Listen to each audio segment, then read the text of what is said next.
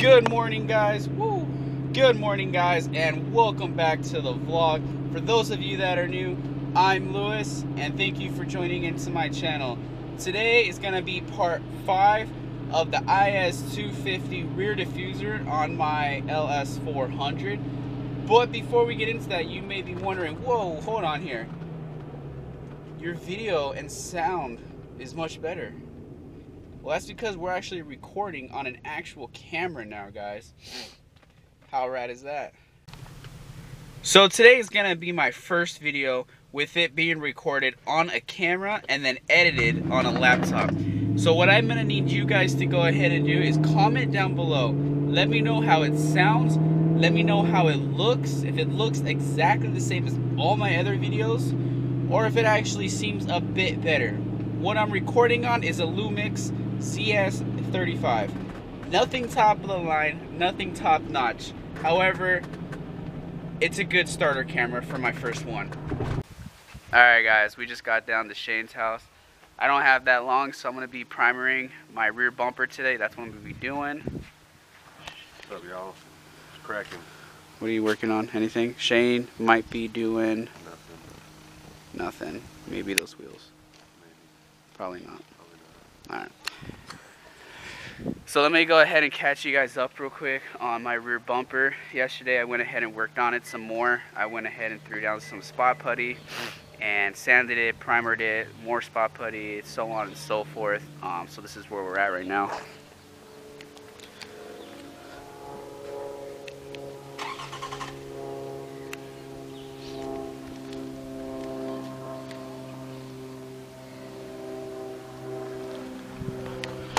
Alright, so today pretty much all we're going to be doing is we're going to throw down some primer and then wet sand that. That's going to be it for today, so let's get into it.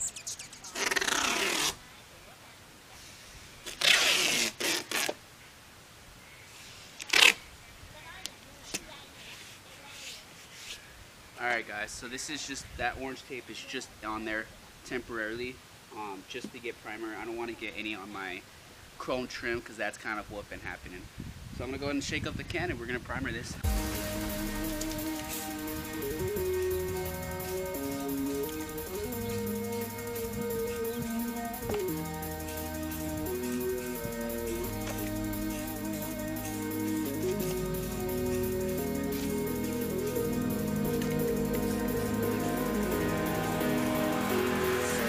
Trouble to sleep now for a couple of nights. Need to rebuild myself to come alive. It all makes sense now that the lights out. It's a different world to me, it makes me feel down. Wait until the storm comes out, until the sleep comes and makes it alright. Waiting for the morning light. Alright guys, so this is just my first coat. Just lightly touching it up.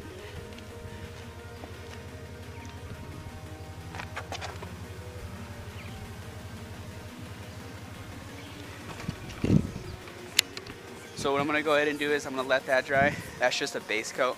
After this I'm going to layer it down heavy and then eventually cover the entire thing. So it'll be good.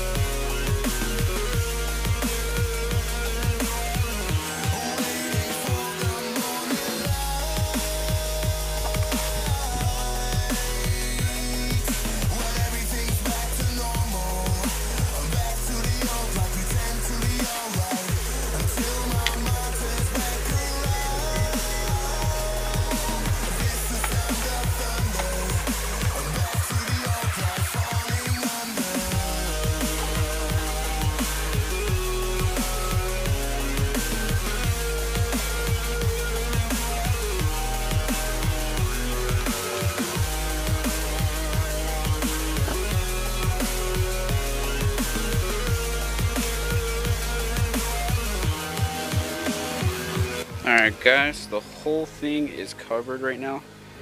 Check that out. Still needs work. Wet sand, all the body, the actual bumper part itself has to be try to focus, there we go. There we go, focus. All the body parts still has to be sanded down and stuff, but we're actually getting there.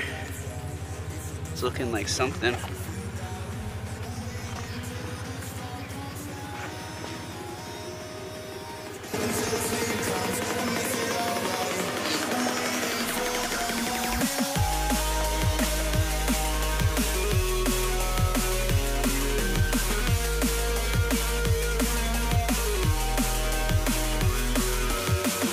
All right, guys.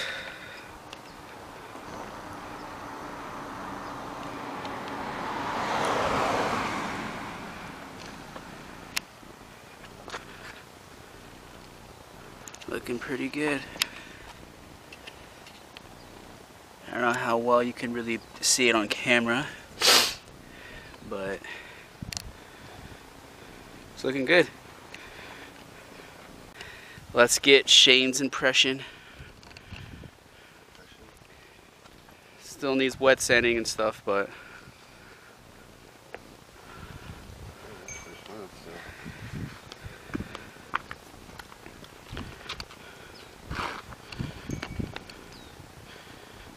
Cut out those little things in the exhaust, right?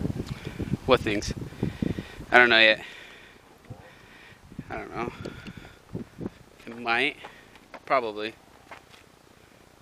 probably like the best body work job you've ever done. It's a little tissue, but it's Still needs a lot, yeah. good, Cool. dude. Alright, so we're gonna let that dry. I think I'm gonna put down one more coat, which is actually what's... Huh? I don't need any. At least not right now. I'm gonna put down one more coat. That's basically gonna be the last of the can. I'm gonna let that fully dry, and then we're gonna start wet sanding it. And then after that, that'll be part 6. So for now, though, this is what we got, and I'm happy with it. Let me know what you guys think. And also, if comment down below how this video is so far, quality-wise. Does it look better? Does it look like shit? Personally, to me, I think it looks really good because I've done a test video, but I wanted to see what you guys think. So, all right, we're gonna let that dry and we'll get to it. Okay, guys, we just threw down the last thing of primer. This is how it looks, taken in.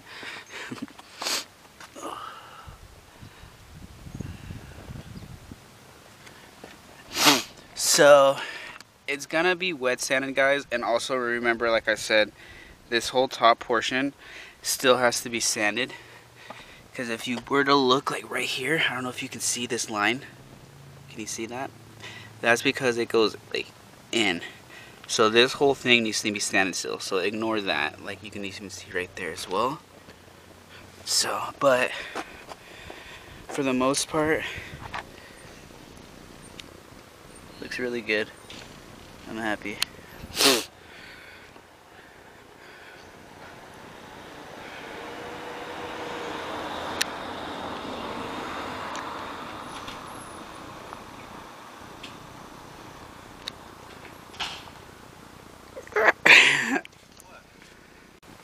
Alright guys, so I've been sanding it with 2000 grit thinking that might work. It's making the surface really smooth, but that's not what I'm trying to do right now. I'm trying to make the surface as level as I can, so I need something a little rougher.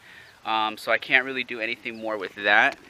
Other than that, the next thing to do would be take my DA and do this whole top portion, because if you look, let me try to focus. You can sort of see it. It's not perfect at all. So that would be the next thing, is to take my DA and start working the top portion. I'm trying to find the light. That's good right there. To start sanding the top portion, and then also primer that. So probably when we do that is when we'll come back and we'll start sanding the actual, you know, the diffuser. But at least it looks really good, so that's good. So I'm not going to end this video right here because there's something I want to talk to you guys about, but I'm going to wait till I get home for that. So I'll see you guys when we get there. Alright guys, I'm back home now, and before I end this video, I wanted to kind of talk with you guys about an incident that has happened recently. I'm pretty sure a lot of you have seen it on Instagram, maybe even were there. So real quick, let me show you the video.